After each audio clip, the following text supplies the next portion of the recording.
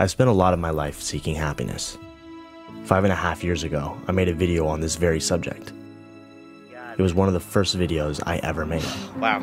I feel like so much of what I've made over the course of my career has been driven by my desire to figure things out, to chart out these choppy waters. I want to live a happy life, but I feel like I live in a world that promises so many false answers to my questions. So I took a little trip to the happiest part of the world, a region that consistently ranks the highest in that regard. This is going to be the first in many adventures I plan to have in this corner of the globe.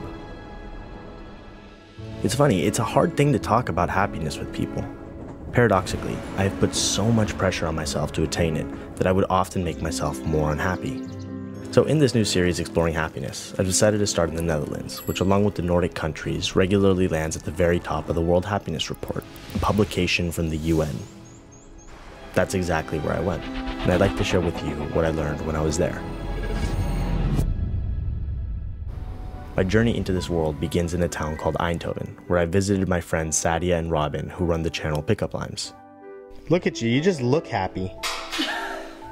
You just look happy, like look at how you're sitting. That's a happy man posture. With the cup of coffee. Would you say coffee has like an influence on your happiness? Definitely. It's like a necessity. Robin was able to invite a few friends over that I'm going to ask questions to about being Dutch. Yes, exactly. I need to get to the bottom of this, you know? I need to figure out, like, all right, what's really going on here? I'm doing research on happiness in this part of the world. I have to have your input. I just got to give you a little bit of a heads up. You're talking to engineers right now, so they're going to immediately think like, okay, what's happiness? First, we have to get the definition right, yeah. you know? It's happiness compared to other countries, right? So that's what you have to think about, like why are we more happy than... Yeah, but maybe not. the Maybe you can rest? just think like, why am I happy? What makes me happy? What enables me to be happy? Seeing you With only Lily. once a week.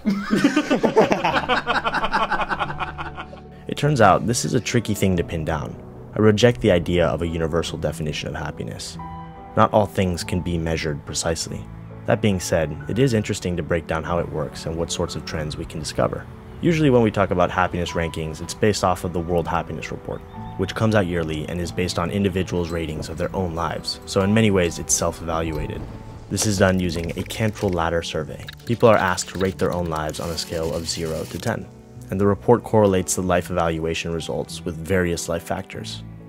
So do you guys feel like there's, okay, you've talked about how it's like the country is set up so that it's hard to hit rock bottom. Yeah. Is there a cultural aspect, do you think, that's in the mix as well? People are really open, easy, really direct. I think that's something that sometimes clashes with other countries. Yeah. Really direct in what we say, but it's all meant in the best way possible. So it just makes it really easy to, yeah. Dutch directness that's harsh for an outsider. Yeah, it's ridiculous, but I think it's a very good point. The fact that you're getting it off your chest, you say it as it is, you don't hold things inside. Dutch people are really hard to really offend. Like, of course, they're not going to be happy, for instance, at work if somebody tells you, like, you're not doing your job well. But they're not going to be, like hurt within their soul. They're just going to be like, okay, criticism, whatever. Exactly, because they're used to people being so direct. Maybe because everything is so flat and boring and easy and risk-free, we just make an effort to make everything as crazy as possible. Yeah. Like crazy. Everything is a party. Make if an we effort can make to a party, then we make a party. Yeah, exactly. I think that's kind of true, right? There's so much to do, always. You guys really do seem pretty happy. There was one word that kept coming up that seemed inextricably linked to happiness. Gezelligheid. Gezelligheid is the easiest translation would be, I think, coziness, but that doesn't really capture the meaning because gezelligheid is bigger. It's a birthday, it's sitting around the fire, it's chatting, it's having a warm drink with your friends or having a beer, sitting out on the terraces, feeling safe, It's laughing, hugging. Sitting in a bar, like talking to your friends, but it's not being at a club. That's different. Exactly. It's like a warmth. Exactly, warmth, yeah. the social warmth. That is, I think, the best. Yeah. People in the comment section are going to go mental over this. Why? Wait, Because like gezelligheid is like a Dutch thing that everybody has a hard time defining this, I guess. Gezellig is a word you can't really translate into English. It's about connection. Gezel by itself meaning companion. Okay, so I would love to hear your thoughts on gezelligheid. Gezelligheid. Dutch people sitting together, drinking a coffee, eating a cookie, and then after that drinking a beer, and it's everlasting. Everlasting love, eh? Gezelligheid. I have a piece of wood with a big fireplace in it, and a forest. And every month I go with 5, 6, 7 friends. We go there and we talking about making jokes, drinking a beer, roasting something vegan, you know.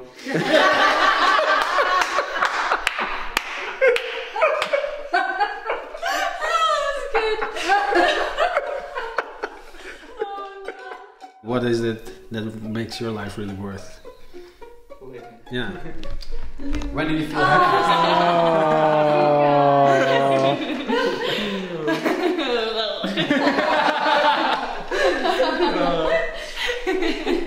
In Nederland leven we veel binnen, in ons huis. Maar juist doordat je inderdaad veel uitstapjes gaat maken, juist andere culturen leert kennen, andere steden leert kennen. Daardoor, ja, ik word daar zelf wel heel gelukkig van, dat ik dat inderdaad wel, dat ik gewoon andere culturen zie en andere mensen zie. En hoe gelukkig je bent is relatief. Kijk, wij weten hoe het hier is, maar pas juist als je ziet hoe het ergens anders gaat, en ik denk dat dat Nederlanders veel doen, dus die kijken ook veel naar buiten, besef je nog meer. En dan kun je dus toch ook veel meer waarde aan hangen. Ik denk dat dat een belangrijk element is. Having grown up in the US, I have always felt a lot of pressure to be happy. As if it's a tangible place, as if there was a rush to get there, as if not being there means you're somehow broken or screwed up in some way. It's weird to think that the pursuit of happiness can make us so unhappy. I think it's amazing how joy can spring out of spontaneous moments, unplanned and unpinnable, like little gifts from God reminding us that life is indeed very beautiful. I mean, over here in the Netherlands, and maybe also in the US, you have more maybe the physical struggles, like the pressure struggles from, everything is so good in here, so make something at your life. And over, I don't know, in a more poor country, you have more like the survive stress and happiness, and I don't know, like that kind of stuff. So it's different. Happiness is over there, I think, a little bit different than here. Yeah, the measure is different. Yeah. I spent some time exploring the country with Sadia. Look at these glasses. Are these prescription or just because you're trying to look hipster? Oh my god. What do you think? The hipster one. Are you serious? Yeah. Yeah, like I said, hipster. Are you kidding me? Dude, I'm fine. I can see perfectly. Then you have very, very bad eyesight. That really hurts. Yeah, I was gonna say, you cannot possibly, there's no way you were able to see normally with that. Where have you taken me? I've taken you to Ravenclaw. That's kind of what it sounds like, right? What the heck? What is it actually called? Ravenstein, I think. There you go. How many of these little towns have you visited in the Netherlands? Do you feel like it's a country loaded with them? There's so many of them. And they're so cute. I feel like every time I see it, I'm overwhelmed by how adorable it is. It just feels like little like Hobbiton Shires, like little hobbit homes and the little lakes and the little bikes everywhere. So cute. I'm a big fan of this like brick aesthetic going on here all over the place. Extremely quaint. I love being Canadian, and I loved having lived in Canada. I never thought I would have lived somewhere else. And I remember the first time I came to the Netherlands, I was like, I can see myself living here.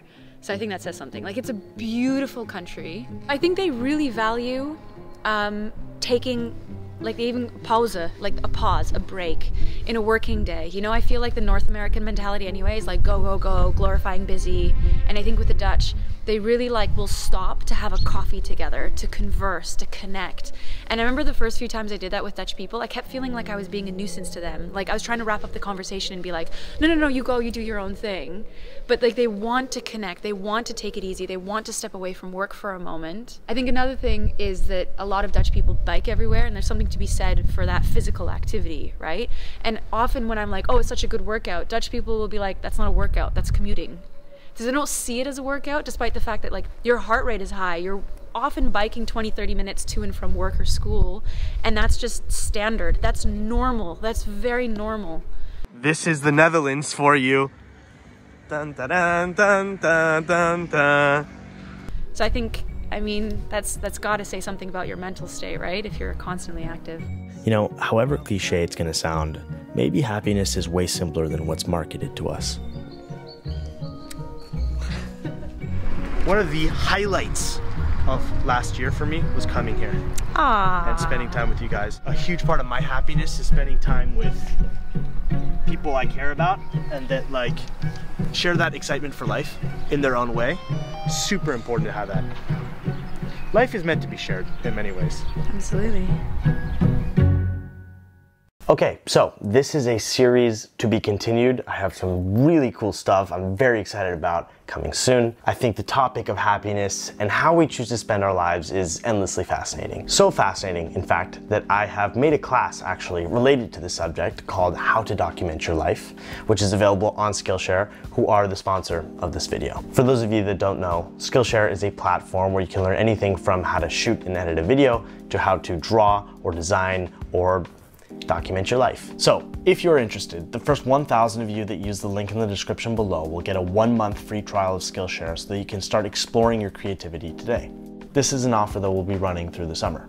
Consider checking it out, and if you check out one of my classes on there, I would absolutely love to know what you think. As always, my current classes on there cover the topics of capturing special moments in your life, creativity, finding your voice, and presenting yourself online. Thank you to Skillshare for sponsoring this video, and thank you to you guys for watching. I don't usually ask for this, but this current season of content is going to come to an end pretty soon before I, pick things up a little bit down the road for the next season of content. And one way, or a couple ways really, that you can help me out with this and to know about my future content is if you give this video a like and if you hit the bell icon to know about future uploads when I pick things back up again. So consider it. There's no obligation, obviously. I just want to say, once again, thank you for watching this video, and I'll see you guys soon.